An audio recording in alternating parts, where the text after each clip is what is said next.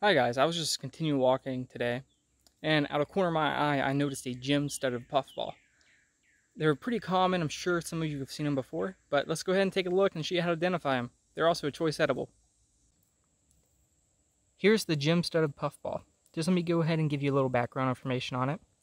Like I said, it's a choice edible. Its season is July through October, and it is found all across the United States and across the world. And you can kind of tell why they call it the gem-studded puffball based upon the looks. Let me go ahead and pick this one up and give you a look of the underside, and we'll cut it open to show you what you want to look for. Okay, here's the underside. It looks similar to the other side other than the connection, but I did notice a little hole right here. So I don't know if this one's going to be good to eat. But let's go ahead and cut it open and see. Well, this one would have been good to eat, but as you can tell, someone's already eaten on it. But that is how you identify it, and if I do believe so, right about the center of the screen now is another one. Let's go ahead and cut it open and see if it's good. Okay, here's the other one. I wanted to show you a look at it before I cut it open.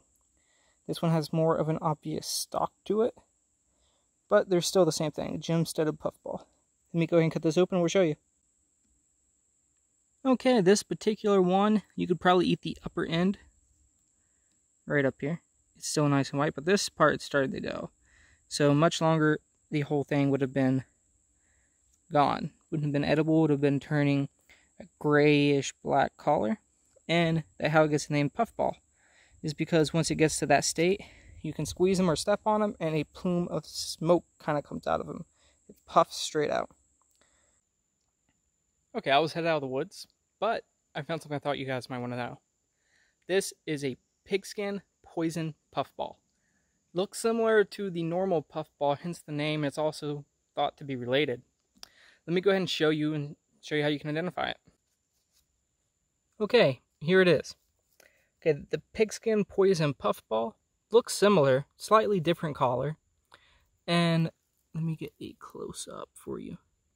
And you can see the texture there. It kind of gets the name from the texture. But if you want to identify it, first off, it is hard, unlike the normal puffball. Secondly, if you cut it open, it is black on the inside. While this is poisonous, it's not going to be a kill you poison if you make the mistake, which there's no way you can mistaken it with the blackened inside. But it is known to cause nausea and vomiting. But I figured I would show you this, and I hope you guys